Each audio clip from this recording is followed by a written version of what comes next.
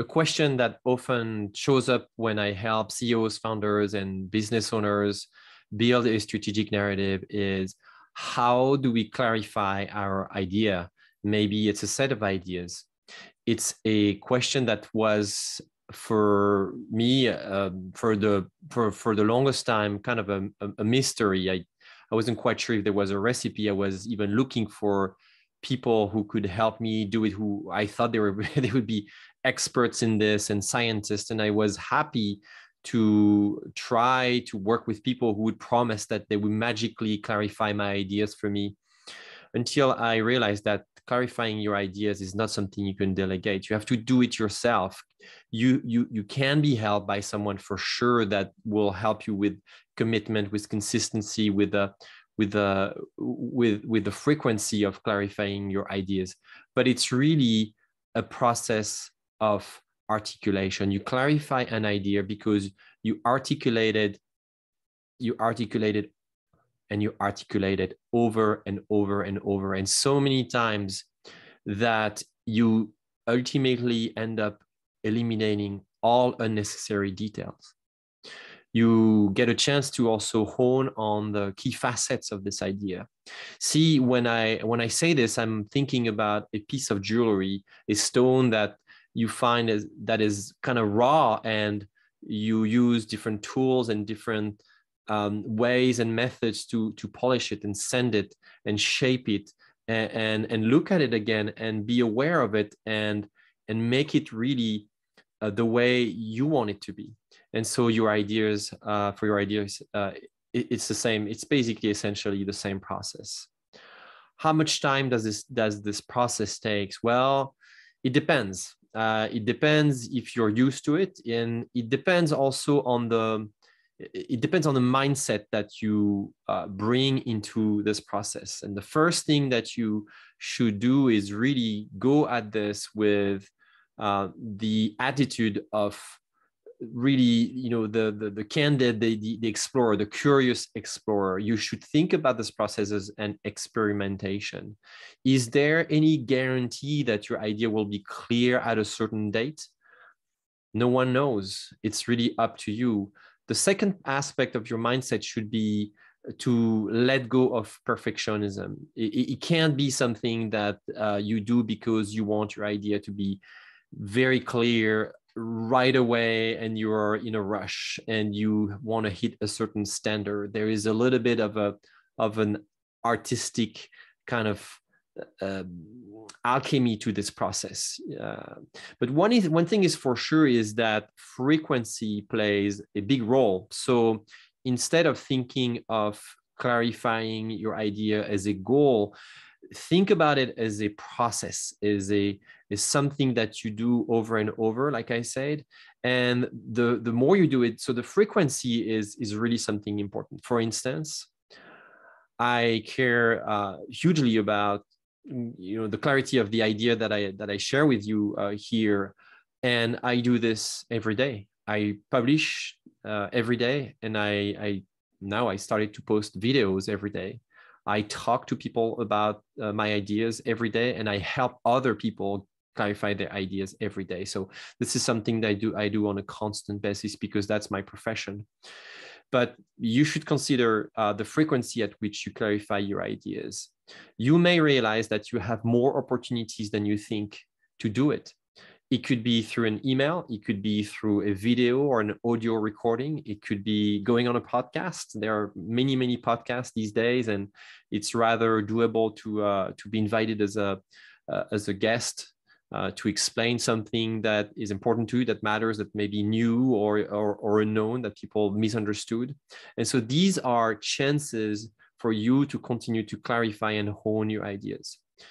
You heard me say the word publish. I publish every day. And this is a good transition to another aspect of idea clarification, which is it happens if you do it in public. And I'll say that again, if it happens if you do it in publicly. What do I mean by this? Many people tell me, well, I clarify my ideas every day. I take a notebook, I write on my laptop, on my phone, and I write a lot. But there is really nothing like doing this and posting it and publishing it. you need to put yourself in a position where you're forced to think about who is going to be the recipient, who is going to be the listener, who's going to be the audience for your idea. It puts just enough pressure that you will care about the choices that you make when you explain your idea. And also, it gives you a chance to potentially get feedback. You'll receive comments, you'll receive quick notes on my email list. Most of the time, or once, a few times a week, I get little comments from my readers saying, "Hey, I love this. I have a question about that. I'd like to hear more." These are as many possibilities that the world out there is giving you to go at your idea again and try to clarify it.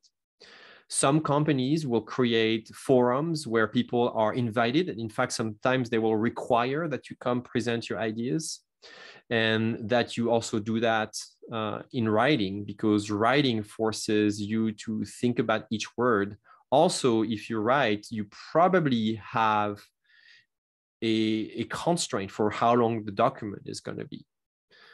People don't have a lot of time. Attention is scarce. And if you write a long document that will take a long time for people to read, chances are it's going to be hard to clarify. Whereas if you are forced, or if you force yourself, or if you make this commitment that you're going to explain an idea in a page or less, this really forces you to get to the point, to get to the most essential part that you may develop and expand and once you are in front of people. The outcomes of idea clarifications are huge, and sometimes long-term. Many people think that they want clarity of thought, because they have something that they want immediately, but sometimes the clarification process takes them even beyond what they thought. Recently, one of the business leaders that I work with sent me an email. She ran into somebody that listened to a presentation that she gave 5 years ago. And she recently ran into that person, and that person told her, "I still remember that presentation. I still remember what you told us at that time. It was so clear, so compelling. You did it with such vulnerability, and it was so inspiring that I still remember what you told us, those words, the feeling, the moment." And that inspired me to do something about what you were sharing with us. Idea clarification takes time, takes effort, takes courage, takes discipline, takes creativity. You can do this through speaking, writing, blogging, podcasting, even drawing too. I've been drawing for many years now, also professionally, and helping other people to clarify their ideas through this process.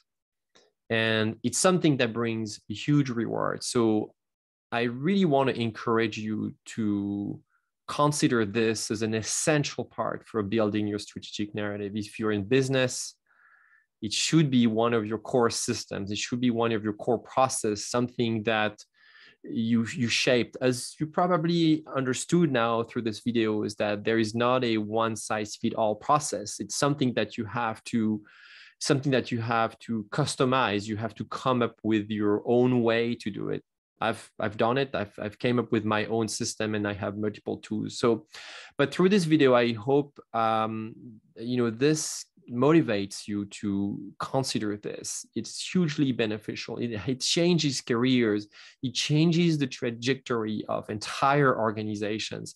It provides opportunity for people to really think about things differently and act and really mobilize other groups. It's an essential, but it's a very misunderstood process. So hopefully this video sheds some light on this process. And if you have questions, if you need help with that process, if you think that this is what you need now because the success of your organization or of your business depends on it, if you felt like you don't have a compelling message or a strategic narrative that is not mobilizing people, well, contact me or ask for somebody's help.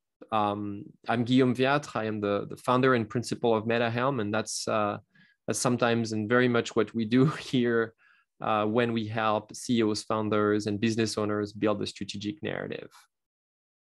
Good luck, and I hope you enjoy this process and you find it fun.